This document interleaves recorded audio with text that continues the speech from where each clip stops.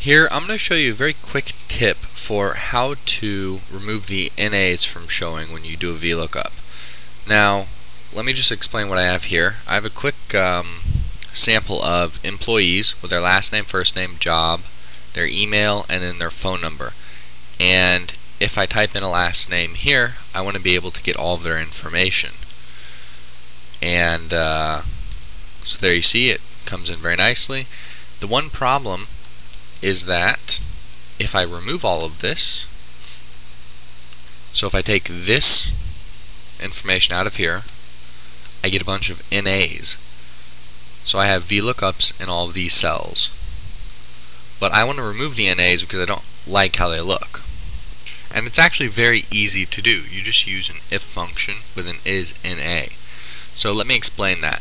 First, what you want to do is make all of your VLOOKUP formulas. So have your formula already set, and it's going to make it a little bit easier. And I'm going to give you an example of how to do it with the first name cell right here. So what I'm going to do is double click and copy the VLOOKUP formula that I have here. Then I'm going to delete that, so it's only an equal sign. Now I want to use equals if open parentheses, so now it's an if statement, and I want to do ISNA. So that's another function, open parentheses. Now the value is going to be your VLOOKUP. So paste that back in, Control V, and what that's going to do is figure out if this VLOOKUP formula returns an NA. So next, close the parentheses, then comma.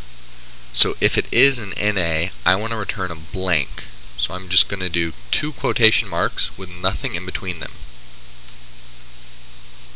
The next thing is comma. Now repaste in the VLOOKUP formula. So Control V, and that appears right there. And then the last thing is one more close parentheses. Hit enter and nothing. So you see this one still has NA and this one does not. So let's try a name out. Still works. Now if I delete it, nothing. So that's how you can remove the NAs from the VLOOKUP formulas. And I'll leave it at this so you can just see that.